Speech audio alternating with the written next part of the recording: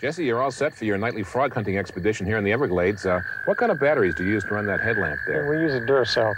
Is that because Duracell batteries give you more frogs the battery, or what? They seem to last long because sometimes you're out all night, and if they don't last all night, by daylight you have a hard time finding your way back. Yeah, ever look up at the stars and wonder why Duracell batteries last? No, I've never really figured out. I know they seem to work great. Well, probably too busy catching frogs to ponder the big issues.